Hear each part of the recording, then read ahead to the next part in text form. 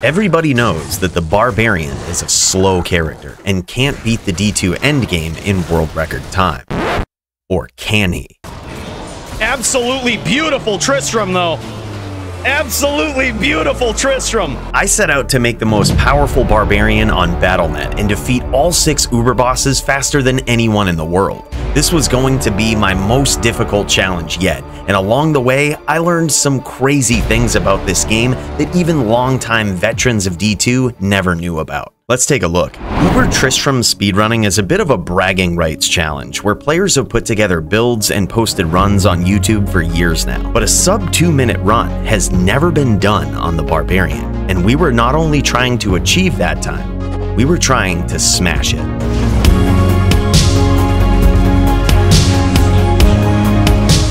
For the building blocks to this Barb, we consulted our longtime theory crafting friend, Master Otis, but even he had his doubts about lightning-fast speedrun times with this class. The concept of attack rating and defense is usually a joke in this game. It dictates how often your character connects with his target, and unlike the Paladin or Assassin, the Barbarian doesn't have any skills that ignore defense and always hit their target, adding another layer of difficulty to this. But the Barbarian has a skill that can reduce his target's defense by 100%, practically guaranteeing a hit. Problem solved, right? Not quite. I never realized this before, but Bale and Iswal can cast Chilling Armor. This is a skill that boosts defense and is added after debuffs, so they will still have thousands of defense even after the Barbarian's battle cry. But how are we going to solve this problem while maintaining necessary mechanics like massive damage, deadly strike, and crushing blow all on the build? For this challenge, we chose a mercenary that most players never even consider, unless you've watched some of Kano's 1 to Uber world record speedruns. Runs that are a lot longer and, one might argue, more legitimate. We hired the long-forgotten Act 3 mercenary. The Fiery Iron Wolf frequently casts Enchant, which is a skill that boosts your character's attack rating. This gave us nearly 30,000 of it, which is more than enough to hit the 2 trolls in the run. Now, we didn't have to completely rely on Battle Cry and could mix it up with some different and devastating debuffs. One of them in particular ended up giving this build its name.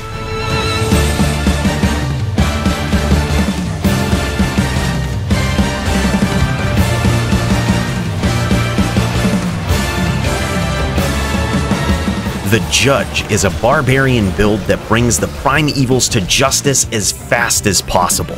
The name is derived from his use of the Gavel of Pain, the only item in the game with amplified damage charges on it.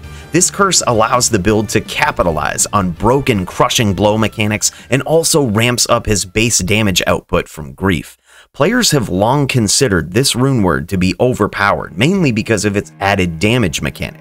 But believe it or not, some of its lesser-known abilities push this build over the top. Damage to Demons is a level-based ability on grief, and it doesn't quite work like most people think. This attribute in particular is lumped together with all other sources of that damage, amounting to absolutely savage output versus demons. And it just so happens that nearly every boss in this run is just that. Having a good amount of base attack rating is still necessary for the times we use Amp, so it forces us into Angelics.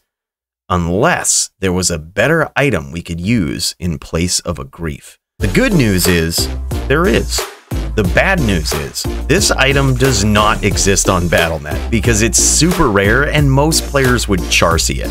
Finding an item like this would theoretically lead to marginally better times than grief, but it practically needs to have all of these abilities and they need to be close to perfect. Damage to demons, even on a weapon, is treated like off-weapon damage, much like the damage we see on Fortitude.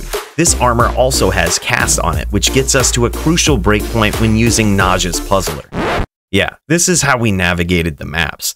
It only has 69 teleport charges, lol, but if we couldn't do it with that many, we were f***ed anyway when it comes to setting a record. This build was nasty. We tested so many skill setups, Frenzy Barb, Throw Barb, Hybrid Barbs, all before realizing that the Whirlwind Barb was just the best boss killer.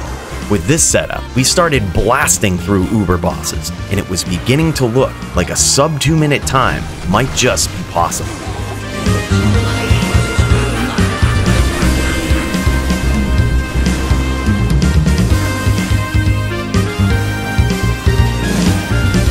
Sub 2, baby! On a Barb! We had done it. The world's first sub 2-minute Uber Tristram Speed run on a Barbarian.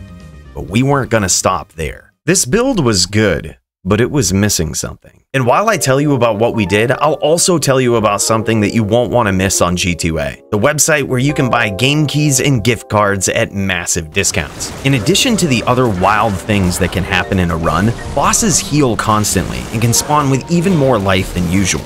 We needed to address this if we wanted to move fast, which is also what you'll need to do on G2A if you want to take advantage of the deal this month. In addition to the savings we already see on this site, you can get 10% off your order if you spend 25 euros. This is only good for the next few days though, so don't wait. Switching to Duress made a huge difference in the speedrun, much to my surprise. The added crushing blow was nice, but having a massive amount of open wounds made it difficult for bosses to heal in the heat of battle.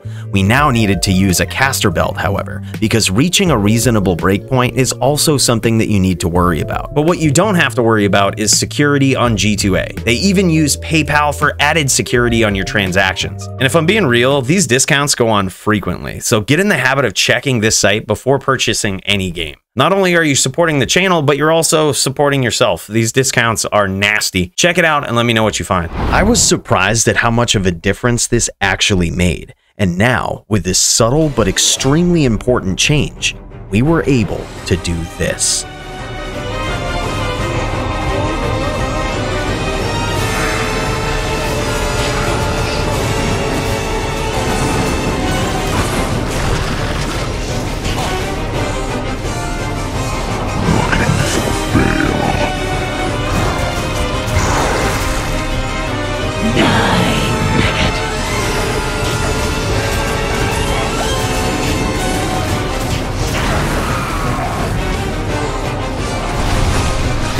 My brothers will not have died in vain.